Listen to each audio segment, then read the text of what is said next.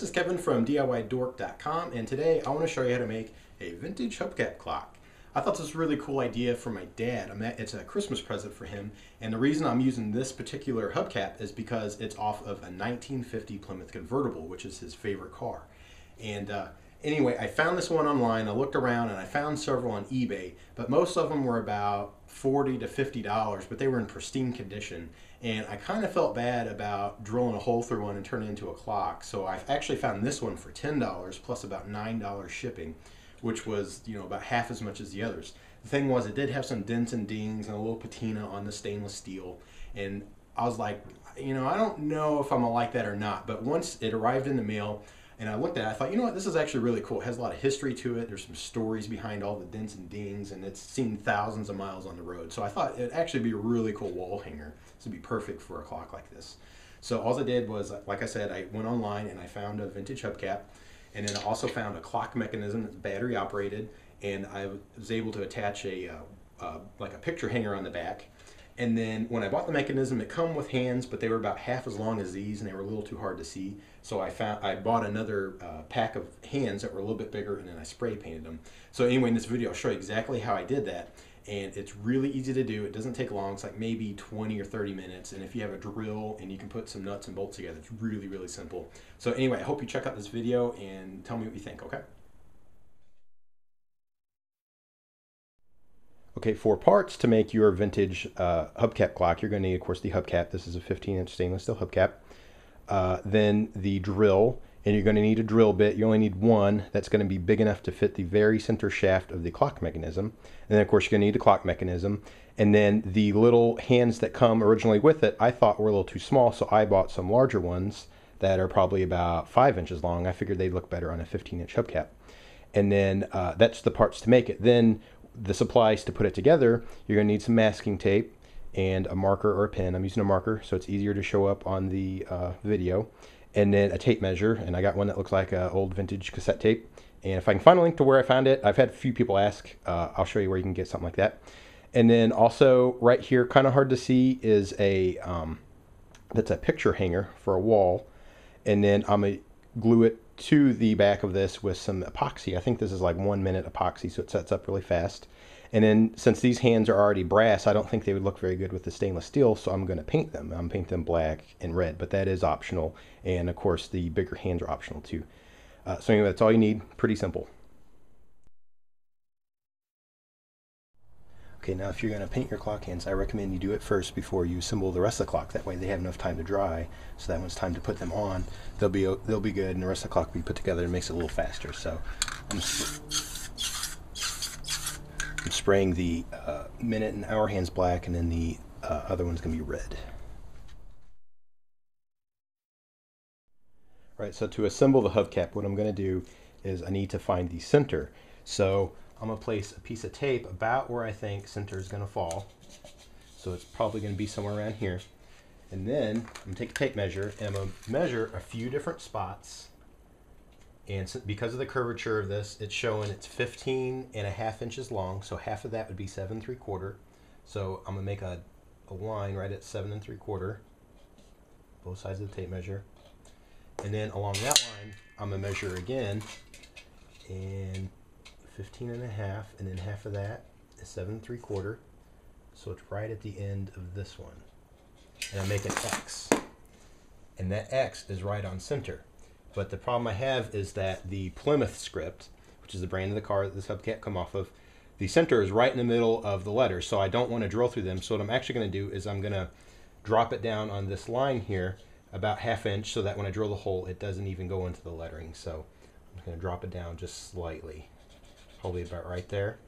I'll circle it so I remember to drill right there later. Okay, next what you want to do is you want to find a drill bit that shaft is the same diameter as the shaft of the clock mechanism, so that when it drills through, it's just as big as that threaded shaft, or even just a touch bigger. You don't want it huge and you don't want it small. You want it just barely bigger than that. So then you simply just line up on the little cross mark you made earlier, and then you're going to drill your hole through it. And you want to be careful with this metal, because if you push too hard, it could either dent it, or what it could do is if you drill too hard, it could like push a bunch of metal out the back, and then it's gonna be really hard. You're gonna have to like file it down to get the clock mechanism to sit flush to it. So anyway, just drill your hole and go slow.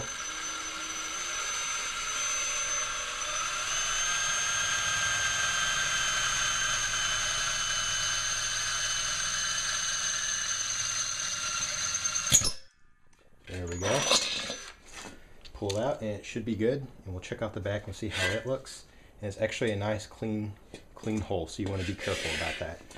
And like I said, if you push too much or you go too slow, it'll have a bunch of burrs. This actually has one tiny burr that I could probably just bend right off, but you want to be careful to not get too many, or you're going to have to, like I said, file it off or whatever. So, okay, so now what you want to do is attach the picture hanger with some epoxy. So you're going to spin it around and find center on here. And I actually marked it earlier, but basically you just hold it, find center wherever it balances and your finger is. Mark that spot. So I got it right here where I'm pointing. And then you can take a screwdriver and kind of rough up the surface a little bit for better grip. And you can take your instant epoxy, put a little bit on that spot. And then you have about 30 seconds or so to work with it if you get the instant stuff. So you put it on there.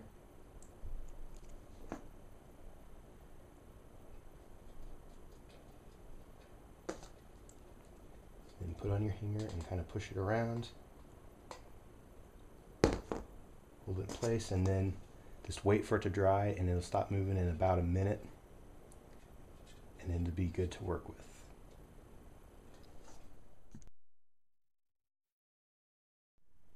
Okay, so once your hanger's on, you can see it's right up here. Once it's dry and usable, what you're going to do is you're going to assemble your clock mechanism to mount it to the actual hubcap. So the very first step is the thing comes with a black rubber grommet. So you pop it on, you turn around, you find bottom, which this one, the battery's on the bottom. Okay, so that would be on the bottom of the clock. So you push it through the little hole, slide it through the front. Okay, then it comes with a little tiny brass washer, so you drop it on. Then it comes with a little tiny brass nut. And right before you tighten it, you want to make sure that this is lined up. And this one's easy because the Plymouth is level with the hubcap, so I'm leveling the mechanism to it. Once it's good, tightening that nut. Okay. And then once it's tight, the mechanism is mounted and in place.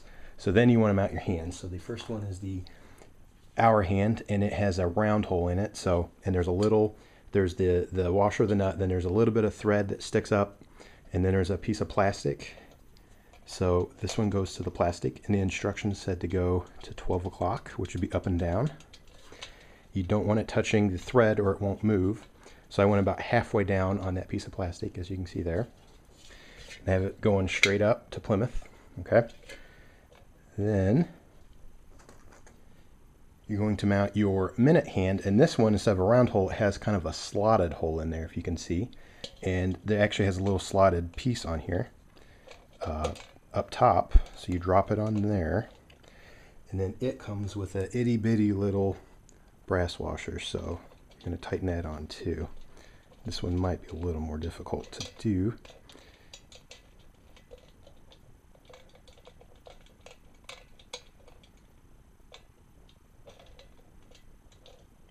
But once it's on, then you just take your second hand and you push it right on top.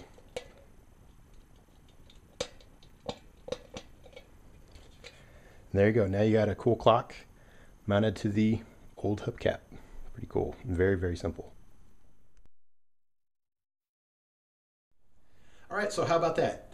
Didn't take long at all, really easy. And if you have a favorite car, or you know someone that loves cars and you can find a hubcap off of it, this is a perfect idea to do and give them to them as a gift, or just make it with them or whatever. It doesn't take much. It's pretty cheap. It's, you know, probably $20 or $30 to make, which is cheaper than when you buy them online. And I thought it was a really cool idea. Now, also, I want to let you know that on my site, I have a tutorial that has a bunch of pictures and better instructions with, you know, a little more details and things like that that I couldn't put all in this video. And you can download it for free on the site. I'll put the link where you can get it. And then also within that tutorial, I'll have links to where you can find some of the parts to make it, so you don't have to search around, or if you're in a small town that doesn't have a hobby shop or whatever. You know, I found some places online where you can find like clock parts and where to get ideas to look for hubcaps and that kind of thing. So anyway, I hope you check that out too, and I thank you for watching this video.